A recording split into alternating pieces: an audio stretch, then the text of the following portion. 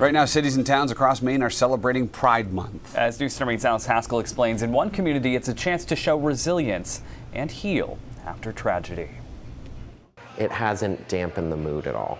Pride Month is many things. Celebrations like ours gives folks a chance to sort of let their hair down, figuratively. It's a statement. People here bounce back. Of strength and unity. It's on full display here in Lewiston during its first Pride celebration following the mass shootings in October.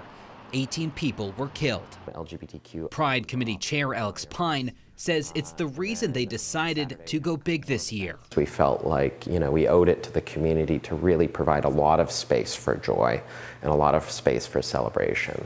8 months after the tragedy, Pride is part of the recovery. What's come out of that is people kind of wanting to gather together and knowing that that's important, that these things shouldn't stop us from wanting to continue forward.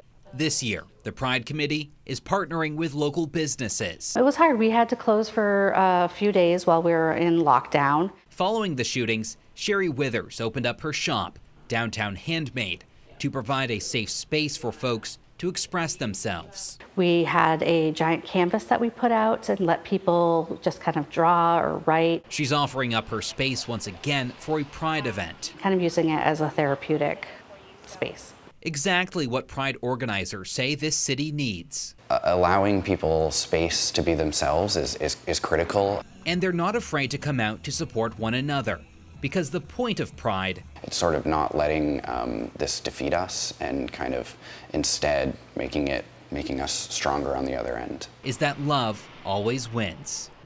In Lewiston, Alex Haskell, News Center, Maine.